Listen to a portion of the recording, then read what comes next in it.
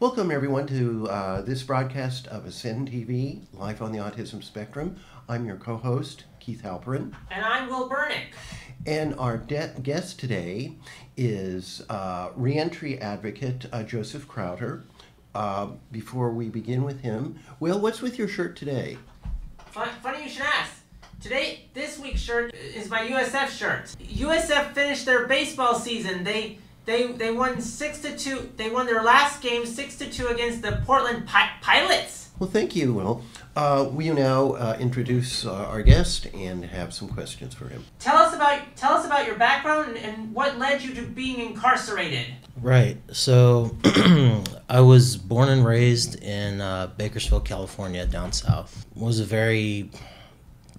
undiagnosed as an autistic until my 30s.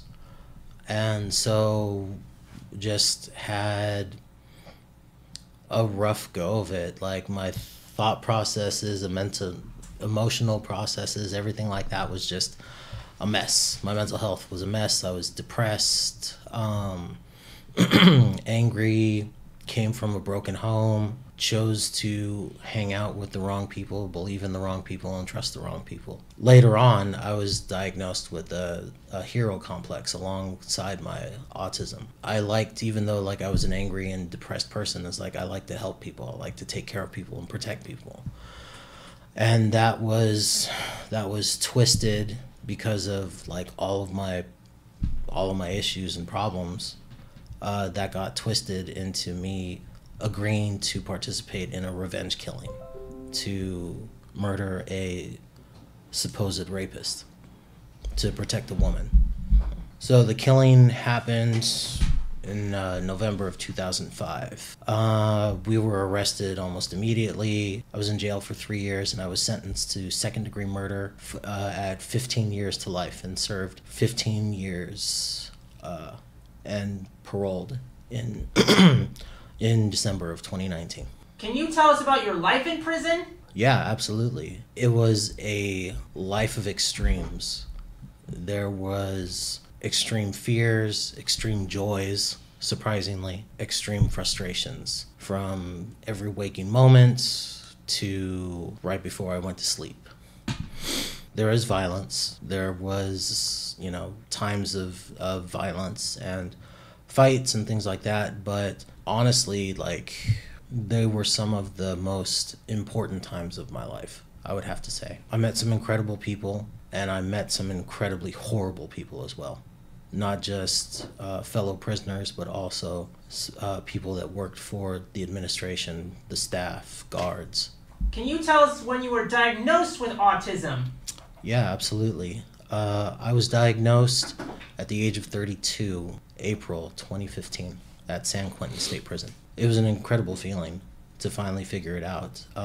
It had been a long journey. It took me 4 years to get that test and diagnosis. I started right when I entered the system in 2008 and was inspired by a conversation with my mom, actually. It was because prior to that, my defense attorney wanted to have me tested for Asperger's, add another facet of defense for my case. And I was tested in jail, but then he came back and said, well, Joe, it's you don't got it. We got to figure something else out. And then years later, I have a conversation with my mom. She says, I went to go get my hair done, and I met my friend's son, and he acts and talks and thinks just like you. He even dresses like you. And I said, okay, what does that matter? And she said, well, my friends told me that her son is autistic. I was like, and that ignited confusion. I said, well, I'm going to go get the old report from my attorney. Now, I back then, I didn't know anything about psychology lingo. It is very confusing. So I read through the report.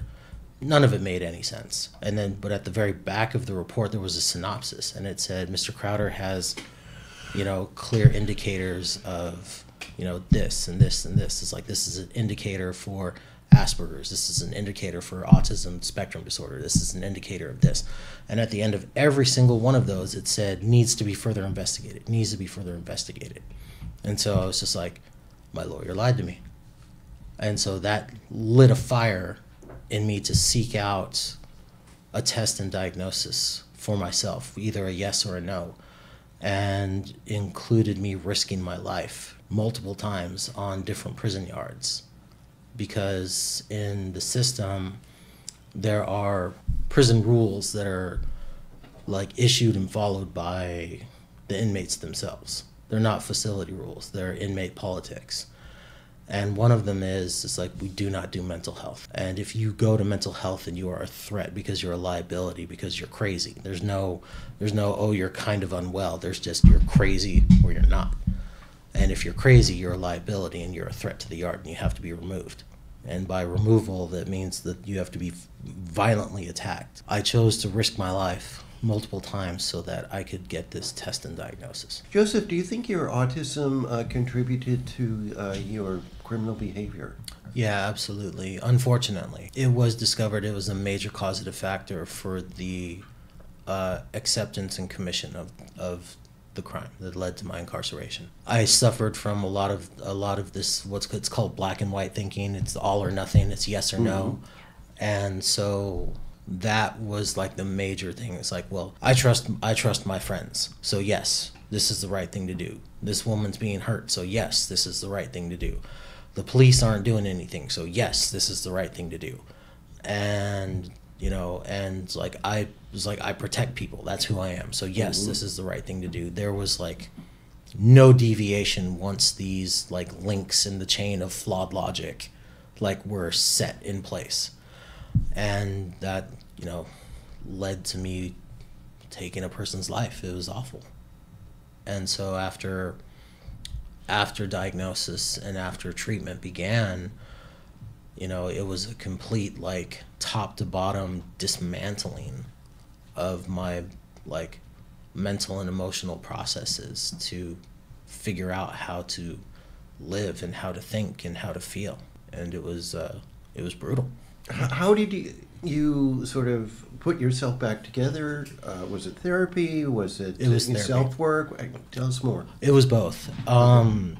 So one of the great things I love about some of my traits is that when a realization that something is wrong happens, when I make a mistake, like my brain like rewinds the tapes, so to speak, and tries to figure out where it went wrong, when it went wrong, and why it went wrong. And so obviously, it's like this horrible thing just happened that I participated in, and that's where everything went wrong. But why? And those answers couldn't be answered until I started therapy, until I was able to talk to someone and not even talk to someone, but like be able to listen to what they were going to say. There was like this complete logic wall of just like, you're not right, I'm right, you're wrong, you don't know what you're talking about, you haven't lived my life, you haven't seen what I've seen, etc., and so on. And getting through that barrier so that I would be willing to listen and start to understand what caused what and why was good. The therapy, was working. Excellent. And very, very powerful. I hear you saying that. Thank you. Yeah, I have two questions. Sure. Speaking of which, due to the lack of care in prison, did your therapist or attorney or both somehow did they get through to the authorities of what you needed in prison? So to get comfortable? They the short answer is no. And it's not even it's like not just a no, it's like a hell no. The facilities, not just the facility, but like system wide, they use a phrase which is safety and security. And everything falls under this massive umbrella of the safety and security of the facility. So anything that is not deemed necessary for the safety and security of the facility is completely and immediately just ruled out, denied, refused. And so that included everything from accommodations like a specific type of glasses, like a weighted blanket, a fidget tool, anything like this. This is from prison. I made this like a month after I was diagnosed because I started studying like all the different things that could like help, the accommodations that could help me. And I had to make this in order to like help myself. There's nothing unless the diagnoses of people in the mental health programs were a danger to themselves or to others, then the system didn't care at all. Is there any others that you met who were under the presumption of being autistic too? Yeah, I would definitely say yes. When I was in San Quentin, which is where I was tested and diagnosed. When I was in San Quentin's a little unique, and they had like different ways for me to like share my story and to advocate while I was advocating for myself and fighting the administration to get things. And once my story got out, people would approach me and talk to me and say, hey, you know, sometimes they would ask about their children.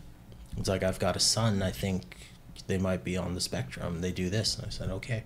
It's like, I have these books, you know, let's talk about it. And or some people ranging in age from like 19 to like 60 years old would come to me and ask me questions and say, how do I do this? How do I live? Mm-hmm. And I would tell them, it's like, go to mental health, mm-hmm. see if you can get tested. And if you can't get tested, then we'll try something to try and alleviate whatever you're going through. We'll talk about it.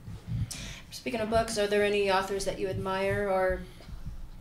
Fiction, nonfiction. Or types of books? Cool. So the two books that I stood by that led me on my journey was Asperger's from the Inside Out. And that's pretty much like the field guide that I share with people. And the other was the complete guide to Asperger's syndrome. And so even though I know Asperger's is no longer used, back then it still was. And so those two books helped me, like, they spelled out basically my entire life and helped really like keep me inspired and driven to find myself, get my test, get my diagnosis. Can you tell us about your parole process? Absolutely, yeah. It's like Sisyphus, like rolling a stone up a hill, blindfolded, tied up, and like dragging yourself up the hill by your chin. The entire process is rigged. It is stacked against the person that is becoming eligible for parole. People only have to go through the parole process, which is called a parole board review, if they have a life sentence attached to their sentence. So like I was sentenced to 15 years to life, meaning that I had to serve 15 years before I could go to this interview and be possibly found eligible for parole. And I have to go through this interview process, which is a nightmare and an emotional assault, in order to be determined eligible for parole by these people that are called like parole commissioners, basically. The system is rigged. They review your entire career in prison, your entire time in prison, anything that you've done, your offenses, your achievements, and all these different things, all these programs that you've done, therapies, treatments, rehabilitation, anything from like good to bad. They see it all. They weigh it all in their determinations. They take you through this interview process where they talk about your crime. They ask if you have remorse. They ask all these different things. At the very end of this interview review, they tell you either, yeah, you're going home, or no, you're not. And if they tell you no, you're not, then that means that you can be stuck in prison for another 3, 5, 7, 10, or 15 years before your next parole review. It's a frightening process. It's incredibly anxiety driving. Being on the autism spectrum took away a lot of their ability to cause problems, because it's their job. It's their job to poke at people and get a rise out of you, because if you have like a strong reaction, they'll be like, oh, you're still dangerous, denied. You know, that's like the main like tool that they use. You're still a threat to society because you can't take pressure. So through 6 years of intense weekly therapy that was recorded and logged, and they were allowed to review all of that and see the processes and progress that I had made. And then an additional psychological eval before I went to my parole board review. They were able to see all my progression and all my successes and all my, failures and everything. And so, but the good thing was that my diagnosis, my autism, was like a shield. It was like a defense system because it was on file. It was on paper. It was on record that I have this condition. That's what they called it. I have this condition. I have this problem.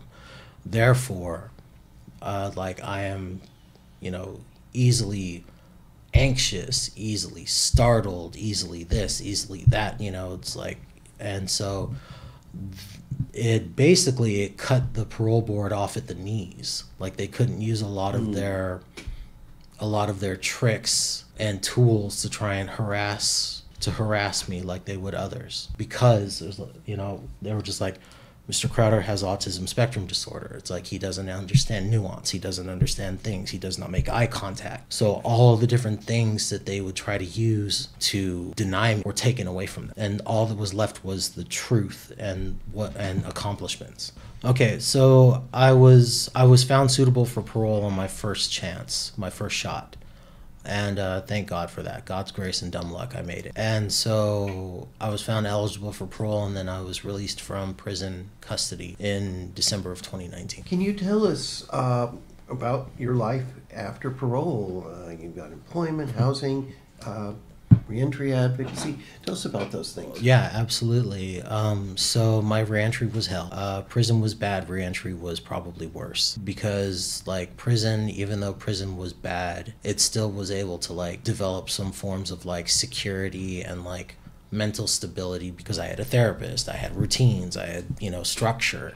All those things that a lot of people on the spectrum crave. When I got to reentry, everything was shattered. They asked me for a parole plan. It was like, what do you plan to do? I'm going to go to San Francisco. They've got a great mental health system. They've got all these autism support networks, et cetera, et cetera, et cetera. 2 days before I paroled, they crapped on all of it and said the place that you were supposed to parole to, because lifers are supposed to parole to what's called a reentry housing program for 6 months in order to help them get reaccustomed to the streets. And that's a lie, but that's a whole nother thing. So the place that I was supposed to go rejected me 2 days before I paroled. I was forced to go to another program that was not situated for me at all in Oakland rather than San Francisco. And my parole agent told me, like, we're going to try and get you back to San Francisco. Just hold on or hang out. I said, okay. But day one, when I met my parole agent, like, I had like a raucous meltdown and just like was breaking down in front of him, and the only thing she told me, like, she couldn't say you're gonna be all right, she couldn't say, just hang on, she couldn't even give me like a freaking paper towel to wipe my face. She just said, man up, dude. And so I was assigned a therapist through the parole office, thank God for that. And she was a hardcore advocate. It's like, no, he needs this, he needs this, he needs this. I didn't get any of it, but the understanding of like, do not treat him like this, otherwise you will trigger an event, was like the only thing. Once again, the safety and security was the only thing they cared about. And they're like, oh, okay, so we'll tiptoe around his emotional state. So anyway, flash forward, initial reentry was bad. After adjusting, it got better. I used what brains I had just to like find the right types of things. It's like I could only work in these certain types of jobs because I don't like to socialize. I don't like bright lights. I don't like, crowds and what have you. I just began to do research using a smartphone, using the internet and using resources that my therapist offered. She offered me a thing about meetup.com. That's how I discovered AASCEND. Zero help coming from parole services, which they're supposed to give you to help you survive. But so anyway, it was self-reliance. That's the long and the short of it. It was self-reliance. Like I knew what I needed to do in order to survive. I knew what I needed to do to get the approval of my parole officer to show them that I'm succeeding. It was all, I had to do all of it. Like there was almost nothing coming from other places. Reentry services and advocacy, like it's all been kind of like one-man army, grassroots style stuff in person. I focus on mental health. Like I try to focus on people on the autism spectrum, but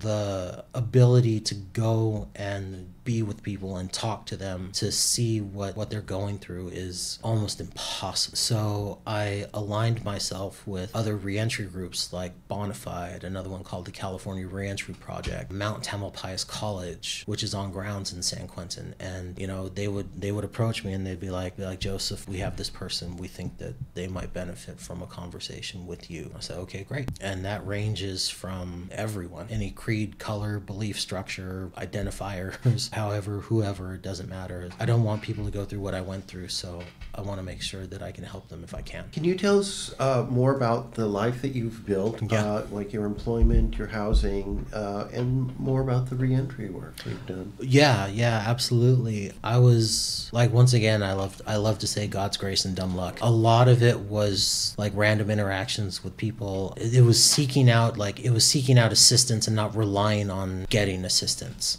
Like that's one of the major things that I could say is like you have to be self-reliant, because a lot of the times people will say either no or I don't know how. So I found these different support nonprofits within the city that dealt with like mental health. One of them was called Citywide, another one is called RAMS, and they are specifically for people with mental health concerns or diagnosis that want to get back into society, that want to stop being outcasts and want to get back into the workforce. And they help me find jobs, and they helped me find specific jobs that were tailored to like my needs and accommodations, and that was amazing. And so it was incredibly hard to find like a career path, but like finding long-term contract jobs was great. Finding stuff that was right up my alley that allowed me to save money, to make money, to pay rent and things like that. And I found through my journey, I discovered the community that I live within now, and it's called the Second Life Project. And the Second Life Project is an intentional community for formerly incarcerated humans and never incarcerated humans that choose to live together in communal homes and learn from each other, grow from each other, heal from each other, and build these family style units that are just like incredible things to see just grow and evolve and become like a loving unit. They're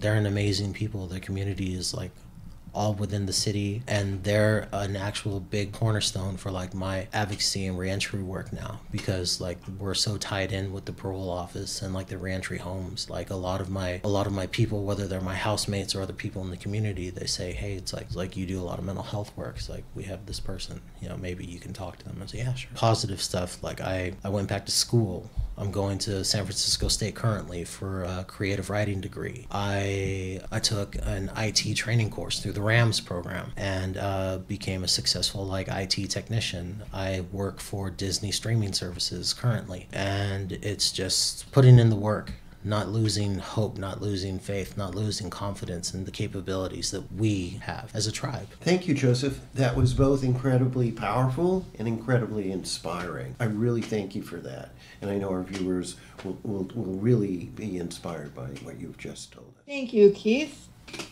Today, I'm going to tell you about the book, A Kind of Spark. This is by Elle Nichol. She is a neurodiverse writer who lives in Scotland. There are neurodiverse people in England too. What makes this book special is it's about a scenario that we rarely see, either in fiction or in real life. This is an autistic 11-year-old who stands up for what she believes in, and despite all the odds, she actually wins. No, she doesn't reform the school system. No, what she does is she asks the town council in the rural village in Scotland that she lives in to erect a memorial for women during the medieval times. Now, those of us who learned about U.S. history, we've all heard of the infamous Salem witch trials, and apparently there were similar incidents in the British Isles. And so she wants her village to commemorate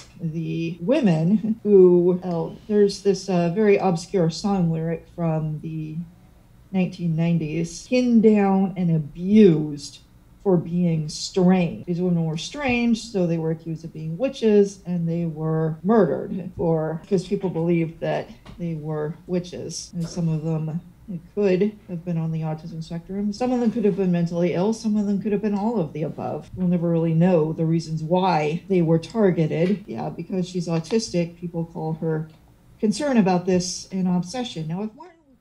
Thank you very much, Jennifer. We'll now hear from Stacey Kennedy, our cultural correspondent. Monday, May 29th, Memorial Day. There will be a sunset hike in San Francisco. Details are to be determined. It starts at 5:30 p.m.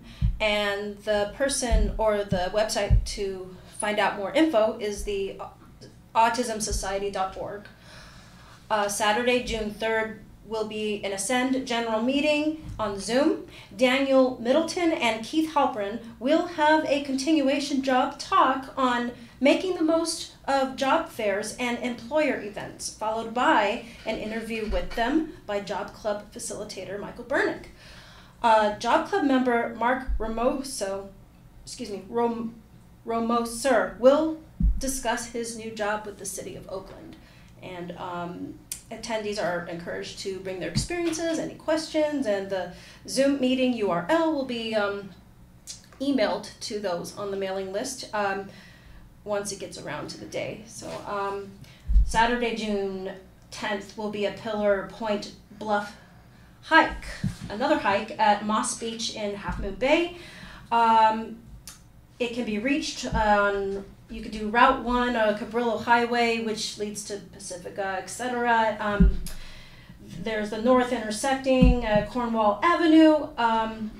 RSVP, not required, but recommended. And join Lisa, Lewis, and family for a walk along the Jean Trail and Freshman Reef, Pillar Point. So, and that will be, when does that start? Well, either way, it's Saturday, June 10th, and you can email Lisa Lewis at llewis@sonnet.net. And last but not least, Sunday, June 18th, Father's Day. Mini golf morning at the Subar Alameda, 1600 Park Street in Alameda, 10 a.m., Lincoln Avenue, and it's free. There's very few spots left, so RSVP at info@sfautismcity.org. Thanks. Well, folks, that's it for this week's program of AASCEND TV, Life on the Autism Spectrum. I'm your co-host, Keith Halperin. I'm Will Bernick. Stacey Kennedy. I'm Joseph. Jennifer Brooks. I'm Joseph Krauter. Until next time, very best to one and all.